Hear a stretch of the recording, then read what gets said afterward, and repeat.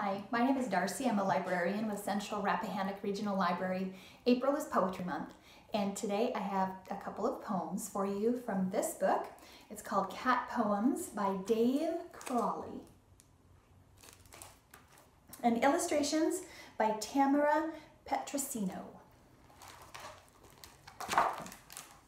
The first poem I have for you is called Mind Reader. And here's the illustration for that. Mind Reader. My cat can't read a word. To think he could would be absurd. Yet every time I read a book, he scrambles up to take a look. He stops and flops on chapter 1. I'll never get my homework done. I tip my book. He thinks it's play. He won't get up and go away. So in the end, I let him win. I close my book and scratch his chin.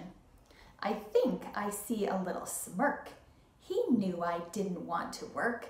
My cat can't read, although I find he does know how to read my mind.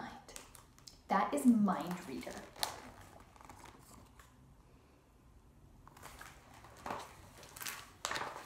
And the second poem I have is called My Cat Won't Fetch. There's the illustration for that one.